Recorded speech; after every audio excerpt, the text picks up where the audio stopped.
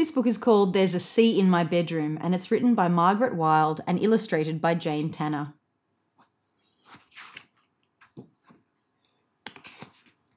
There's a sea in my bedroom. David was frightened of the sea.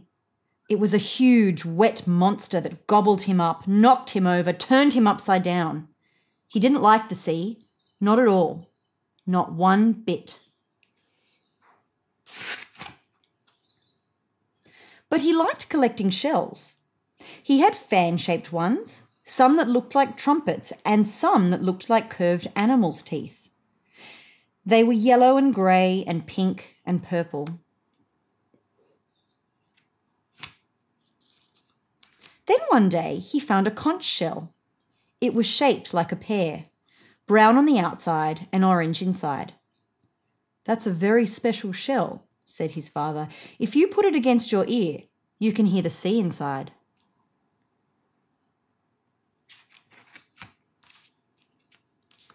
How could the big scary sea get inside a small shell, wondered David. But he pressed the shell against his ear and listened and listened. Then he heard the sea. It was soft and growly and friendly. David wasn't scared of this sea. Not at all, not one bit.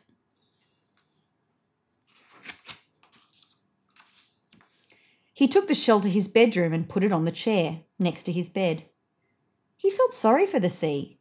It couldn't enjoy being trapped inside the shell. Perhaps he could let it out, just for a short while. It was such a friendly sea, all soft and growly.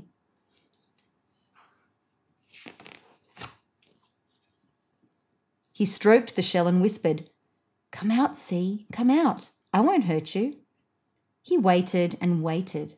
Nothing happened. Then he heard a swish-swishing noise, and the sea rushed out of the shell. It curled around his toes, foamed up his legs and beat gently against the bed. David was getting wet, but he didn't mind. Not at all, not one bit.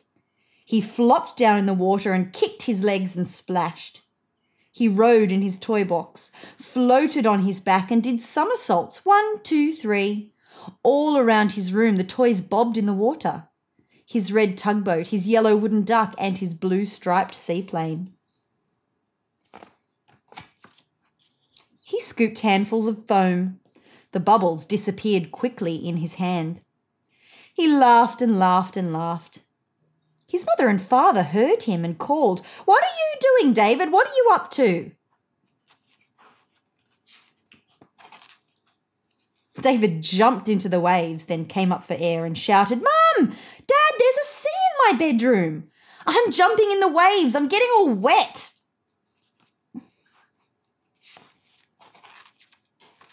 "A sea in his bedroom?" said his father.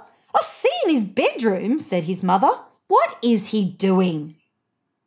They opened the bedroom door and peeped in. There was David swimming on the floor with all his toys around him. But there was no sea. No sea at all.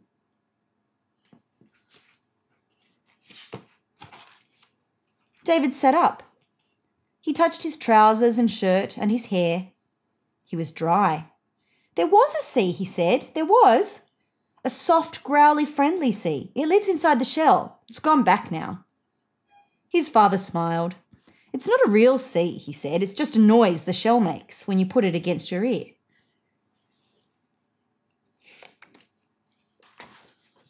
But David knew there had been a sea in his bedroom. There was even a small pile of sand underneath his chair. "Look there," he said. "Look there. I'm going to keep it always. I'm going to put the sand into a jar." "Shall we go to the beach tomorrow?" asked his father. "You can go swimming in the sea." "Yes," said David, "that would be fun." He would take his kickboard, his snorkel and his bucket and spade. He wasn't frightened of the big sea anymore. Not at all. Not one bit.